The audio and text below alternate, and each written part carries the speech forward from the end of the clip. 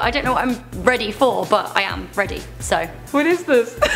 I'm asking you actual exam questions. Oh, this is not good. Do we have to be really smart? Okay, okay. Okay. I'm ready to look foolish.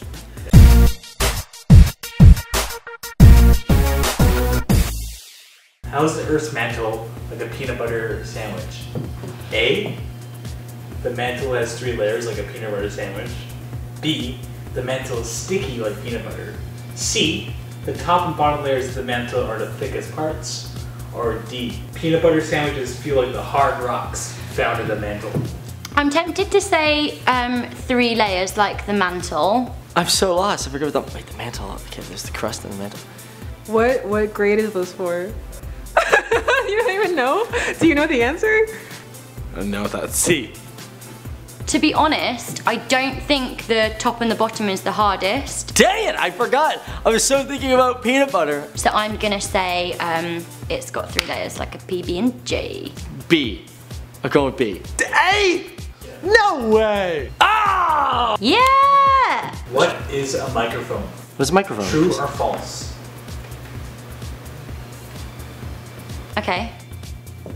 What? What do you mean? What is it, true or false? I don't really understand the question, but the power of multiple choice gives me a 50-50 chance, so I'm gonna go with true.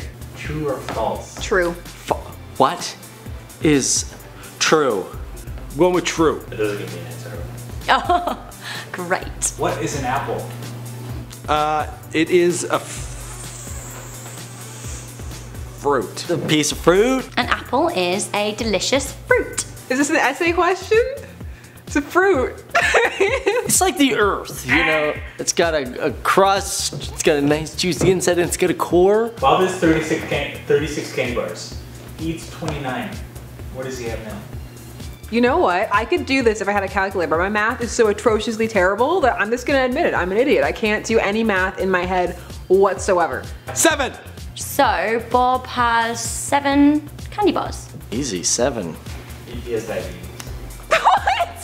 That was a math question. I don't know him personally. Bob's a hungry guy. I feel you, Bob. And also, how big are these bars? Because like if they're fun size, I'm with you. To change centimeters to meters, you Times by 1 centimeter would be, You just multiply by 1,000. well, 10 centimeters would be 0.1 Convert. You convert it? I don't know. meters. So I think you Keep measuring. type, so yeah, that's the conversion. So what's the question again? You count them up, but you add a 0 point, like a decimal point. So if it's 1 centimeter, it would be 0.01 meters. So I think you divide it by 10? But you can also take out the centi in front of the meters. Oh, you take out this centimeter, get it. Shut up! Was that an English question? You can tell where these are coming from. Which of the following statements is true? True or false? That is totally depending on whether the statement is true. All of them. It's true. It totally depends on the answer, so this could render it both true and false.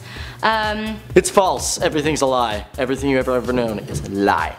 And because it could render it both true and false, I'm tempted to say false, but who actually knows? Depends what the answer is. False. A mammal has a body length of about 120 centimeters. Estimate the brain weight of this mammal. Oh, easy. Why? I don't want to. The weight? So I have to keep it metric. 1,000 pounds! This is impossible because what kind of mammal is it, and is there a calculation? 0.2 kilograms to 10 kilograms. I don't know. Help! 25 pounds. Maybe roughly my height, and if it's anything like me, it's got a big brain. What's the answer? These are actually funny. Liam doesn't even have the answers to these questions. I bet this is like written up by those people that say they went to the school of life in a really patronizing way. But no, go to actual school and ask some actual questions.